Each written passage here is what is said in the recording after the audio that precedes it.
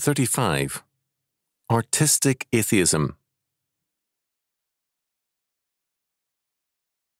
In a very interesting study, Charles Garside Jr. analysed the views of the reformer Ulrich Zwingli on the arts.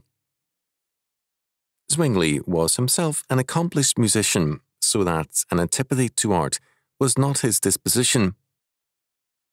His hostility was religious and humanistic.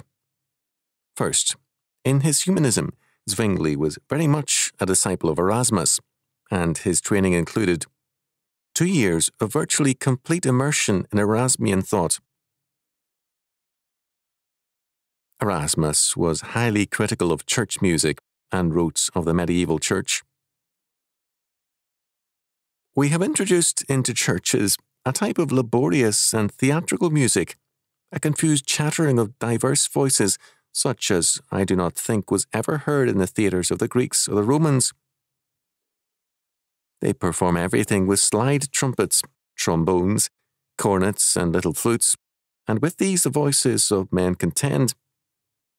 Amorous and foul songs are heard, songs to which prostitutes and actors caper.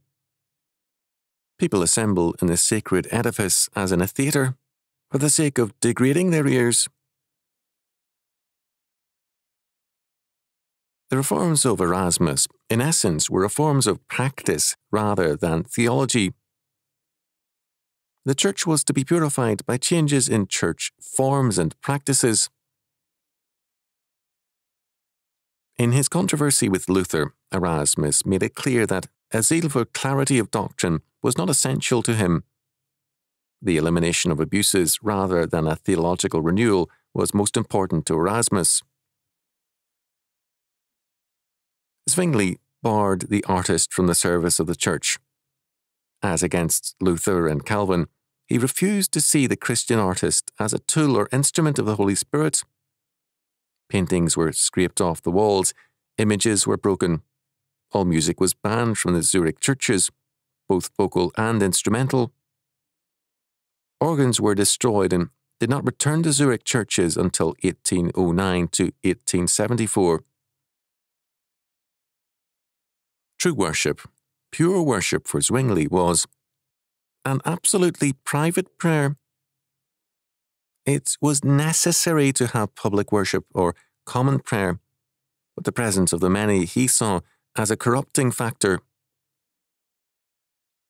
Second, Zwingli followed Erasmus and Greek philosophy in seeing the world in terms of the dialectics of flesh and spirit. For the Greeks, reality was defined in terms of two kinds of substances, spirit and matter, or flesh. For Scripture, this is a false division. Both spirit and flesh are created being, aspects of God's created world.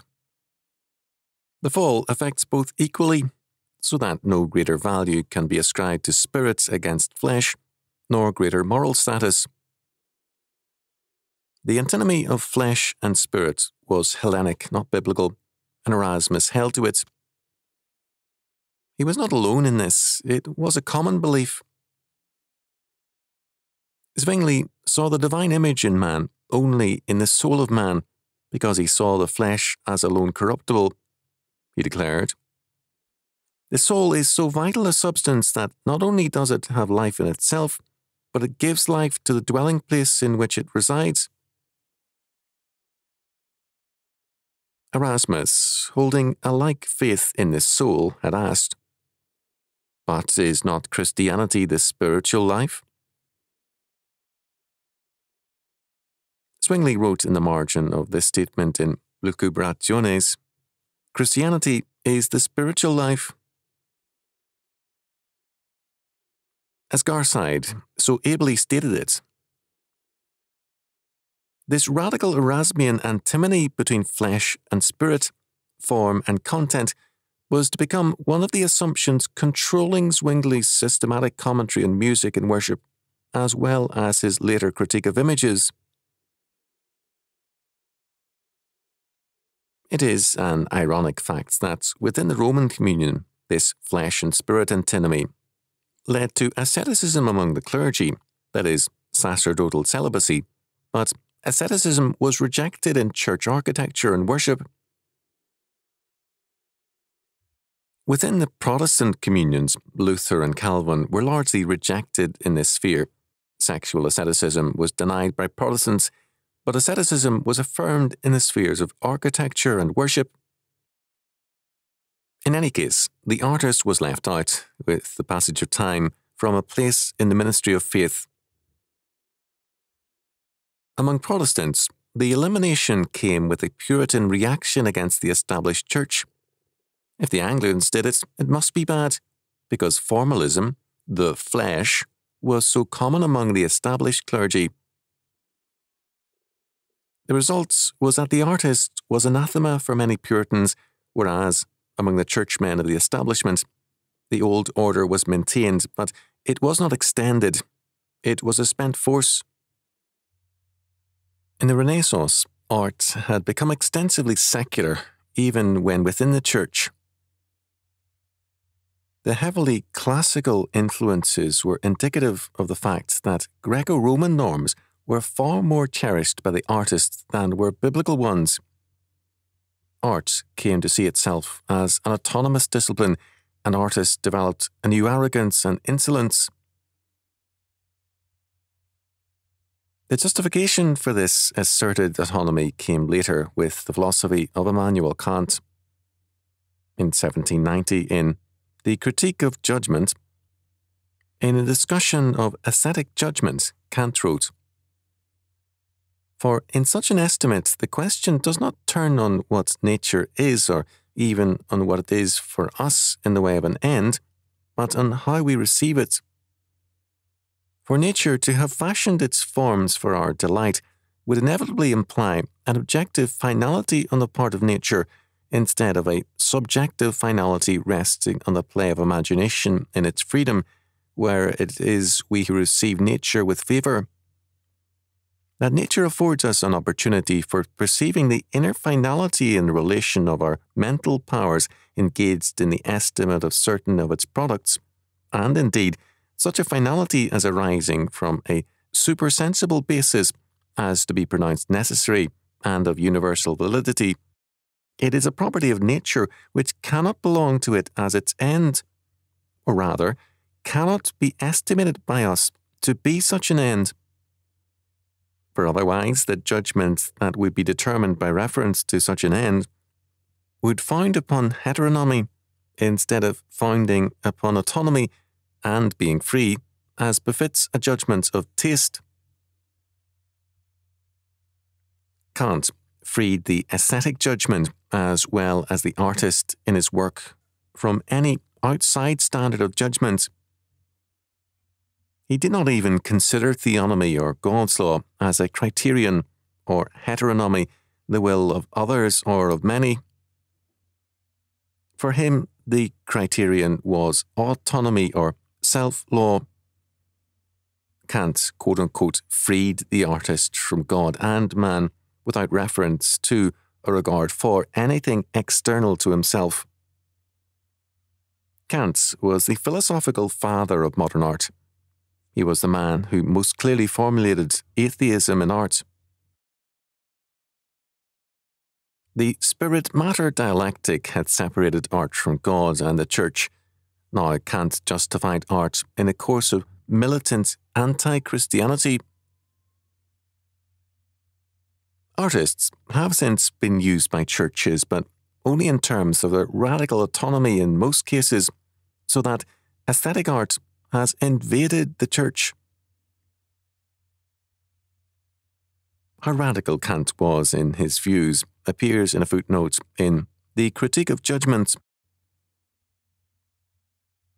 Perhaps there has never been a more sublime utterance, or a thought more sublimely expressed, than the well-known inscription upon the temple of Isis, Mother Nature.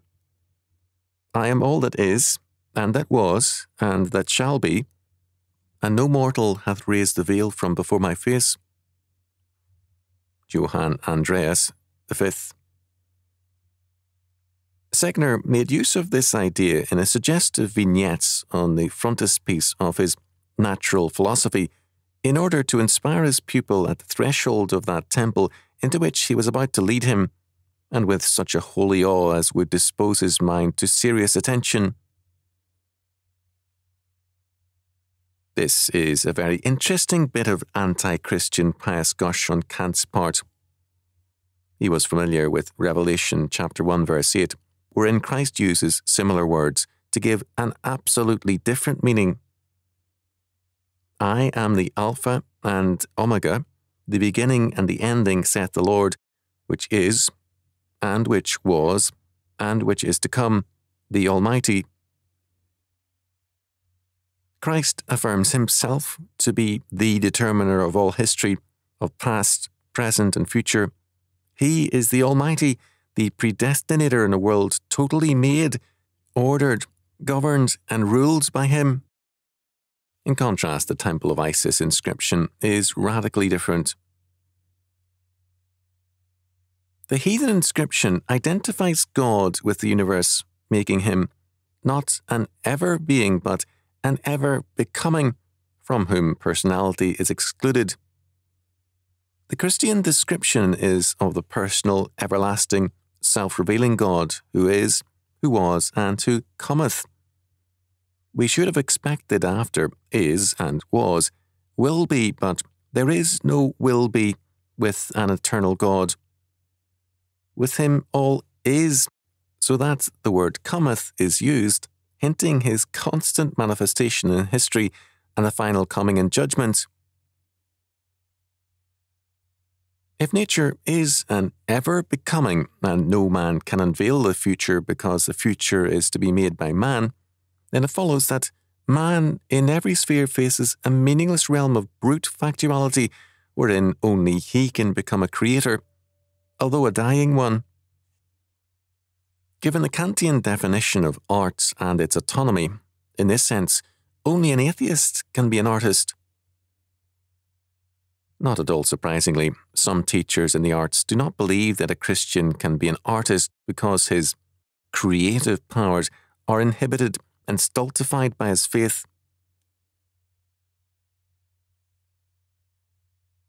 In 1947, T.H. Rob's John Giblings wrote on Mona Lisa's Moustache, a dissection of modern art. Among the things he called attention to was the fact that, first, as his title indicated, creativity was now associated with irreverence and a contempt for past order. Second, he saw a close link between modern art and occultism and magic. Having denied meaning and power from above, from God, modern artists often sought it from below and from occult forces. Third, because of the Kantian emphasis on autonomy, every artist as his own god and creator, modern art requires warfare between the artist and society. Without rancour, and as a matter of fact, the architect Ludwig Mies van der Rohe said, "I think we should treat our clients as children." Peter Gay observed, "The innovator must, almost by definition, offend reigning taste." Let us remember, first, the separation of matter and the arts from the spirit and from Christianity, and then second, the Kantian assertion of the autonomy of art. This will help us understand Mondrian's criticism of Cubism. It was not developing abstraction toward its ultimate goal, the expression of pure reality. This is a very ironic fact. The Erasmians cast out art as materialistic and non-spiritual. This gave us some generations of heavy, fleshy art, heavy nudes, crowded landscapes, overfilled with nature, heavy, pompous music, lush operas, and so on.